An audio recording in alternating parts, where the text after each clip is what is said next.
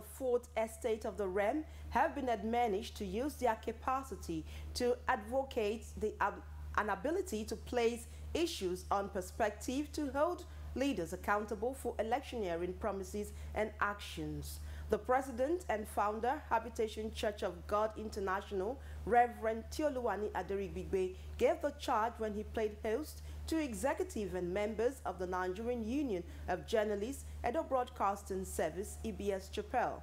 Angela Ehimoto has the report.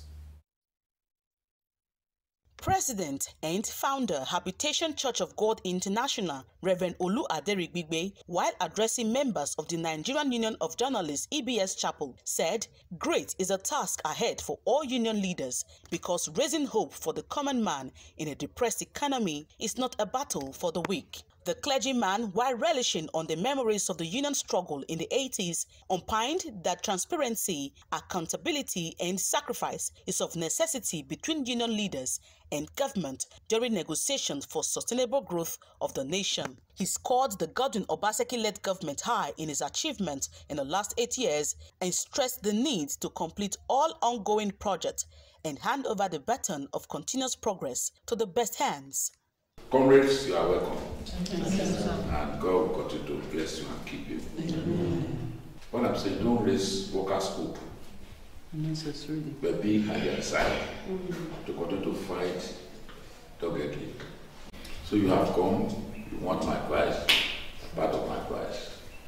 2, labor leader never write love letters, especially when you meet with the recalcitrant management. So you need God's wisdom. In her remarks, Chairman NUJ EBS Chapel, Comrade Josephine Ehimihe, appreciated Reverend Olu Aderigbigbe for his love for humanity and uncommon zest for a sane society by doing the most to rid the society of dangers of abandoned children and appealed for his sustenance. You are a comrade to the core and you always identify with us. That's why we are here to say, there are new ESCO. Let's come and tell Daddy the new persons that are on board. That's why we are here, Daddy. We've been doing this work year after year. Some people will not even know what you are doing, but some of us as journalists will know that you pick children from the streets, take care of these children with money. Sometimes when there's no money, go through the sacrifice because you want a better society for everybody. May God richly bless you, sir. Yeah. We really appreciate you. NUJ EBS Chapel, led by Josephine Ehimihe, is promising a vibrant and result-oriented times for his union members in days to come. Angela Ehimoto, EBS News. You can watch Edo Broadcasting Service on Star Times Channel 113 and on GoTV Channel 141. For more on our news, you can now subscribe to Edo Broadcasting Service TV on YouTube. You can follow EBS TV and Radio Reloaded on Facebook. You can also follow EBS on X app at Edo Broadcasting Service TV. You can now report motorists driving against traffic one way by recording a video of the vehicle and sending the recorded video to the WhatsApp number 0813-203-0846. You're still with the EBS Comprehensive News. Let's take a breather for some commercial messages. When we return, National Agency for Food and Drug Administration and Control, NAFDAC, leaves ban on production and sale of sachet alcoholic drinks in Nigeria. We'll bring you this report and others after the break. Who's your guy? Olumide Apata. See us we dey like beans and rice. Edo people, I will never leave your side. I will never ever. I dedicate my time forever. Time to you, my people. Even if the road be rough, I know mine. Cause together we shall stand. My people. people, make we all come out on election day and vote Olumide Osai-Gbavo Akpata, una guy as governor of Edo State. He ready to change our story and bring better life for we and our pikin them. Vote Labour Party, the party for Papa, Mama and Pikin. Make we vote well, oh, Oludi, confirm. Now you be our guy. Labour Party, forward ever. Olumide Akpata. Admission into Edo State College of Health Sciences and Technology, Edo Cohest, for 2024 academic section is currently ongoing. The admission is into the following schools: School of Environmental Health Sciences, School of Community Health, School of Health Information Management, School of Medical Lab Technician, and School of Pharmacy Technician. The applicant must possess WAEC or NECO O level with at least 5 credits in mathematics, English, biology, chemistry, and physics at not more than 2 sittings and not more than 5 years. No awaiting results. National Diploma applicant must have sat for Joint Admission Matriculation Board (JAM) for 2024. Application opens June 6, 2024 and closes July 6, 2024. The CBT test, which is the computer-based test, is going to hold on the 17th to 19th of July 2024. The venue is Edo State College of Nursing Sciences, Kilometer 6, Sapler Road by Godwin Abbey Road, Benin City, Edo State. The time is 9 a.m. to 3 p.m. daily. Note, applicants are to print their schedules for the porters. Application fee is 10,500, non-refundable. Beware of scammers and fraudsters, and all application is online. No hard copy forms are available. All payment should be done into Edo State College of Health Sciences and Technology account. Applicant CBT date and time will be forwarded to the email and phone number provided on the application. Please use your personal email address and not that of a business center. For the most accurate and latest information, please visit our website www.edocehest.edostate.gov.ng. For more information, you can call or send a WhatsApp message to 0805 372 3244, and you can call within the hours of 10 a.m. to 4 p.m. weekdays. Edo State College of Health Sciences and Technology, Edo Cohest, knowledge for health. This message is signed by Dr. Moyo Kazim, Provost. Edo, are you ready for positive change? The Edo State government is calling on you, the champions of a cleaner tomorrow, to support its effort of making Edo State great again. Introducing the Mega Cleanup Program, powered by the Ministry of Environment and Sustainability, supported by all 18 local government councils. Every Monday from 6 a.m. to 10 a.m., lock your shops and unite in purpose to sanitize your environment, sweep, clear the drains, and gather the waste for waste managers to evacuate. Traders, this is your time to shine. Beautify your surroundings, bag your waste accordingly for a cleaner, greener Edo. Remember, no more waste on road medians. Our streets deserve better outlook. Be warned, Edo State Task Force will be out to arrest dumpers of waste in unauthorized zones. If you are caught, you will be arraigned and prosecuted before a mobile court. Edo State deserves the best, a heaven for investment. A cleaner state will be a testament to our culture and pride. Let's join hands with the Edo State government to make the heartbeat the cleanest state. Thank you for staying connected. The House of Representatives and the National Agency for Food and Drug Administration and Control, NAFDAC, have reached a consensus on temporary lift of the ban on production and sale of sachet alcoholic drinks in Nigeria.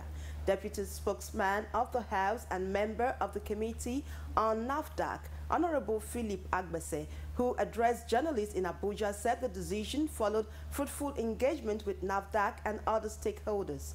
Hereta Momodu has details of the report.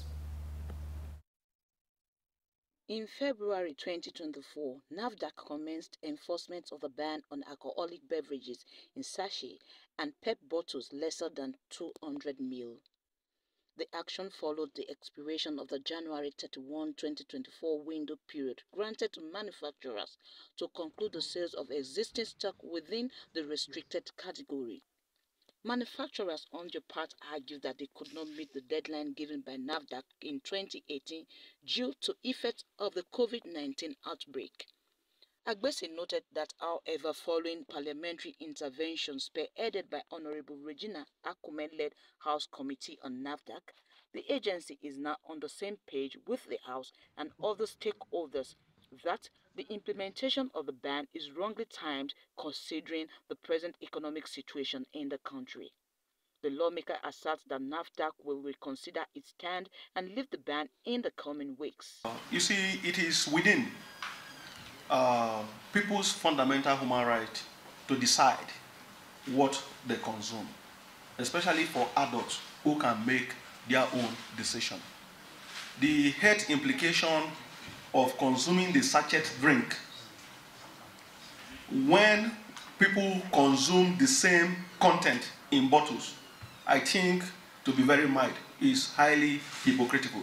And I believe that if it is within people's choice to go to supermarkets and buy choicey loaves of bread with butter, we should, in the same manner, allow people to also be able to afford their agege bread.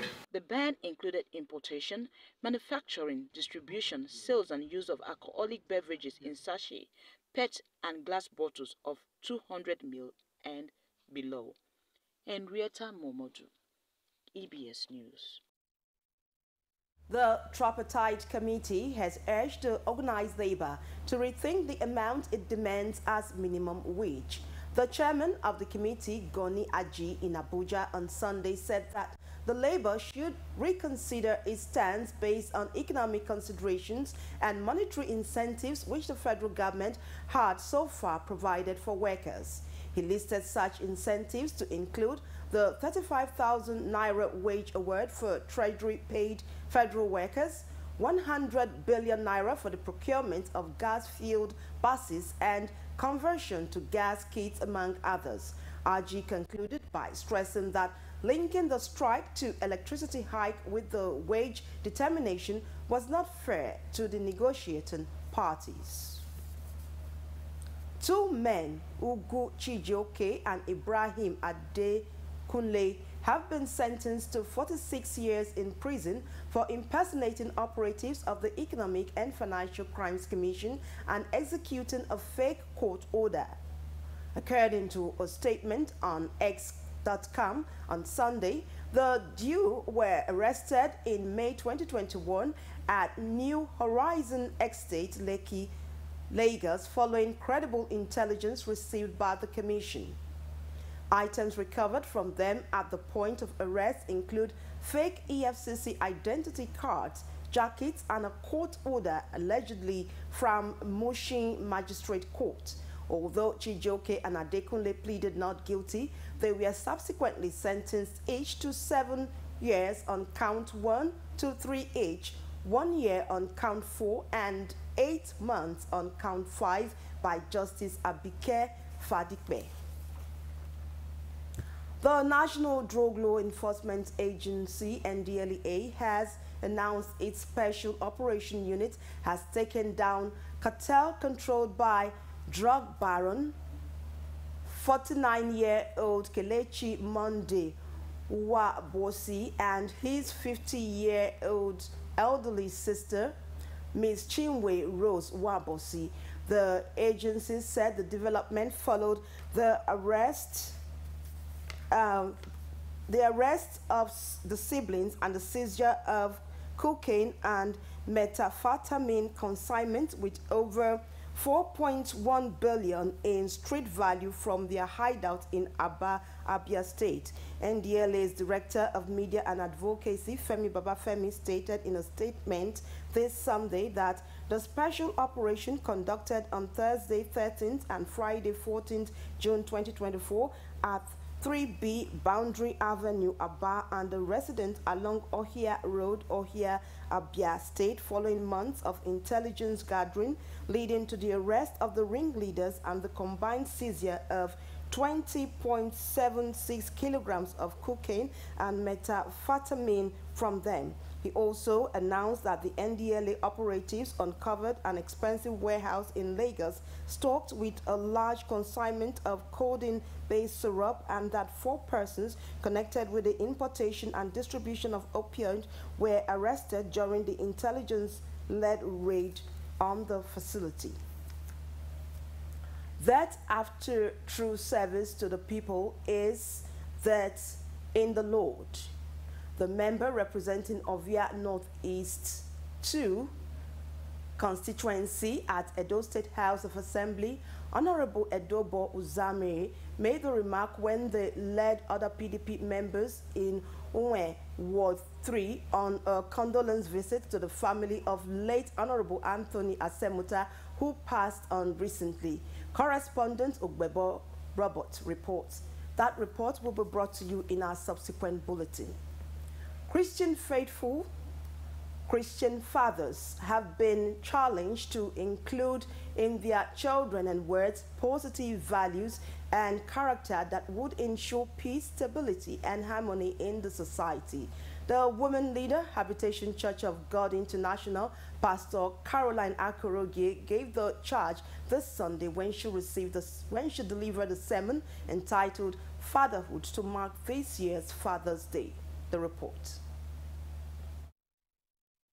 Pastor Ikorogie noted with satisfaction that despite the economic difficulties, fathers have remained strong pillars of support in their families, toiling daily to make ends meet. She, however, stressed the need for fathers to be closer to God in order to fulfill the enormous responsibilities entrusted on them. Pastor Ikorogie emphasized the need for mothers to acknowledge the gallant sacrifice, love, and resilience of fathers. Fathers are very important for our life.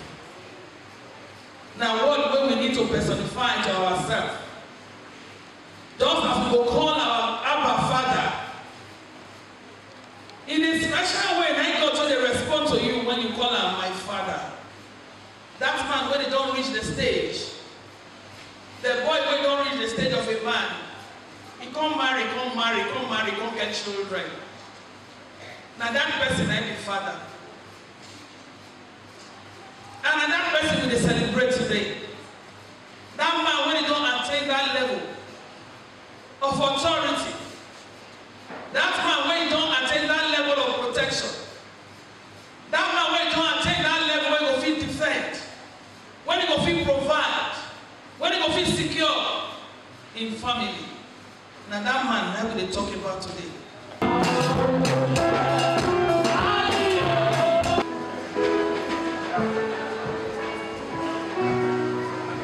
Happy Father's Day.